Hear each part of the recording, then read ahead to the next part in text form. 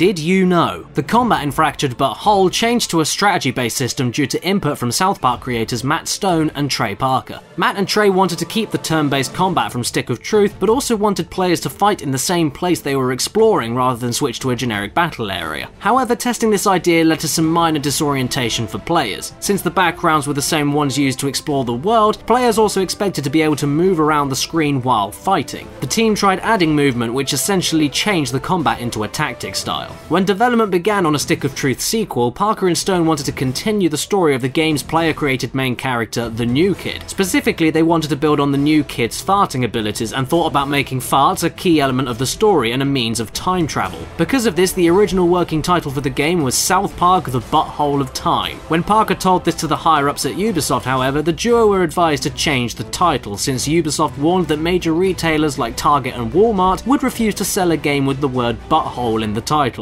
In response, Parker sat at his desk and spent several hours trying to think of how they could somehow sneak the word butthole into the title of the game. Eventually, he came up with the final title for the game, South Park: The Fractured But Whole. The development process of the game proved to be very different from its predecessor. After their experience with the Stick of Truth, Parker and Stone wanted a more active role in the production of The Fractured But Whole. Parker even spent some time watching PewDiePie's videos of the Stick of Truth and took notes on what parts of the game were funny and what parts needed more work. The Fractured But Whole also benefited greatly by moving to Ubisoft's proprietary Snowdrop engine, which was used for games like Tom Clancy's The Division and Mario + Rabbids Kingdom Battle. The main advantage of this engine was that it allowed the South Park team to import assets directly from the show, which uses Maya into the game. This eased the work of the game's designers, but it also allowed production of the game to mirror the production process of the show, which is notorious for being extremely fast-paced and featuring multitudes of last-minute changes. As a result, the script for The Fractured But Whole was able to stay topical and relevant, satirizing things that happened only a couple of months before the game's release. The script for the game was massive, with the final draft weighing in at 360 pages with over 30,000 lines of dialogue, making it almost twice as large as the script for the Stick of Truth and about 3 or 4 times longer than the average Hollywood movie script. However, the same collaborative process that helped ease the game's development also ended up causing some problems for the team. Recording the characters' voices was left until near the end of development, and the majority of the characters were voiced by Parker and Stone themselves. With only days of production left and 10,000 lines yet to be recorded, Parker suddenly fell ill and had to undergo emergency surgery to remove his gallbladder, leaving him hospitalized. Parker managed to convince his doctor to give him temporary leave from the hospital so he could finish recording. When executive producer of South Park, Frank Agnone, saw how exhausted Parker was, he advised him to return to the hospital. Parker told Agnone, "I just want this game to be sweet." After initially setting a release date of December 2016, The Fractured But Whole was delayed to early 2017. To compensate, Ubisoft announced that anyone who pre-ordered the game would also be able to download the Stick of Truth for free. The Fractured But Whole finally released in October 2017, a few days after the airing of the South Park episode, which served as a prologue to the events of the game's story. Like the Stick of Truth, The Fractured But Whole features a character creator that lets players customize the appearance of the New Kid. However, it also added several new options, such as choices for the New Kid's race and gender. This race option drew some attention prior to the game's release due to it jokingly being labelled as a difficulty setting. When asked about the feature by Eurogamer, Ubisoft representatives explained that the setting only affects the amount of money the player earns during the game, as well as how other characters speak to the New Kid. The gender option also creates a potential retcon for the game's storyline. While the New Kid in The Fractured But Whole is established to be the same character in the Stick of Truth, there was no option to play as a female character in the first game. Picking the female option in The Fractured But Whole causes the school's counselor, Mr. Mackey, to call the New Kid's parents in confusion as to whether they were actually a girl this whole time during the events of the Stick of Truth. Cool Girl will also claim that she knew the player was a girl since their alter egos met in the Stick of Truth, even though the option to play as a girl in the first game didn't exist. Speaking of Cool Girl, her second normal ability, Phone Destroyer, references another game. It's a nod to the mobile game South Park Phone Destroyer, which actually released after Fractured But Whole.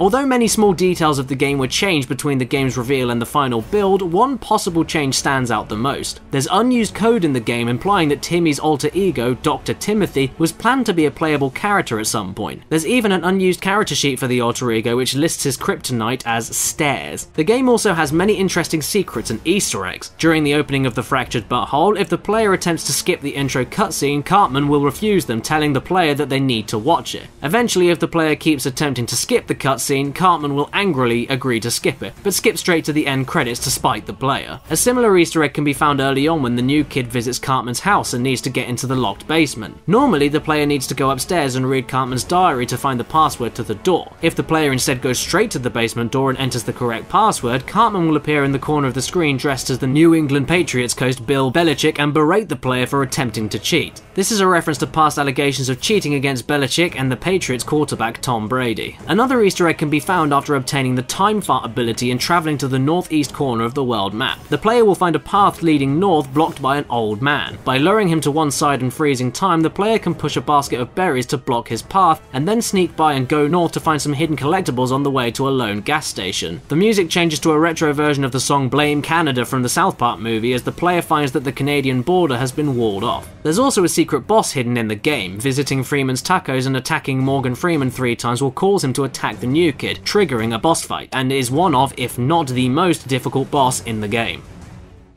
Did you also know that development of one Simpsons game was so bad that it made the game's programmer leave the industry to become a pastor? For more fun facts, check out DidYouKnowGaming's video on the Simpsons games, and thank you so much for listening to my voice for this long. You deserve a medal for that. If you want to keep listening to my voice, well, funnily enough, I did a review of The Fractured Butthole myself on my channel, which is going to be linked in the end of this video, I hope. Come on, Shane, or whoever's editing this video, please do it. That'd be very kind of you. Thank you. Thanks!